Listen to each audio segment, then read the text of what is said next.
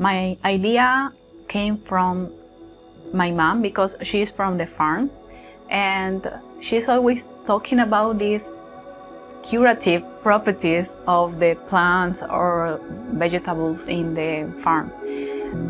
You can know how these properties are real or not thanks to science because we can measure them.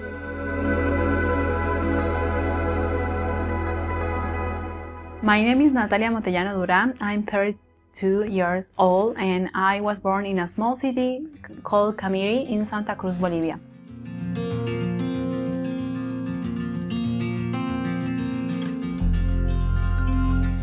Since I was in high school, I used to love the four sciences we have in high school: math, physics, chemistry, and biology. So when I had to decide what to do the rest of my life, I was looking for something that had the fourth science I used to like.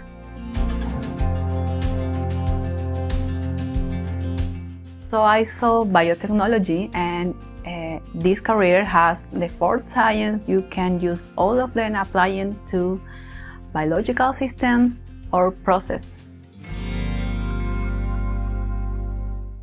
In 2018, I came back from Argentina to Bolivia and I saw the OWSD call about this early career fellowship. So I applied and I won. I was very happy. So the proposal was about studying these biological properties, antioxidant or antimicrobial, and characterize all the sensorial or physicochemical properties of these fruits. Now we have around 12 fruits we are studying. We are making the bacterial and antioxidant properties since we are taking note about how they are, how they grow, and everything we can know about them.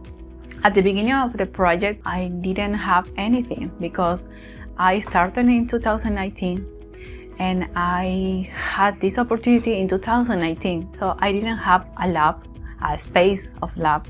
I didn't have equipment and reagents, materials, or people.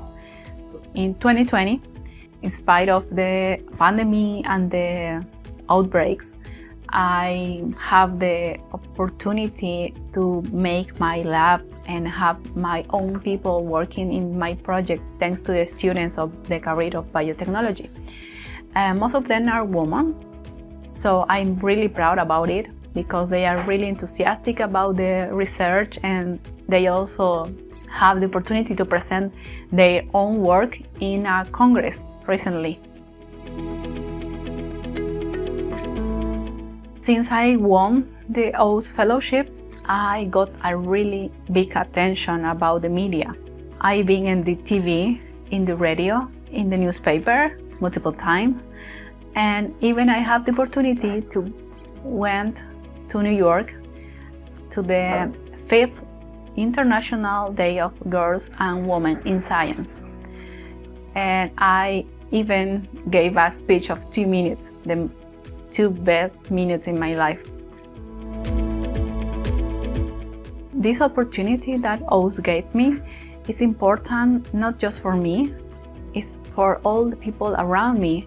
It's about giving the people this knowledge because in my project we want to give this information, these results, not just for other researchers or conferences or universities or even the students, is also for the people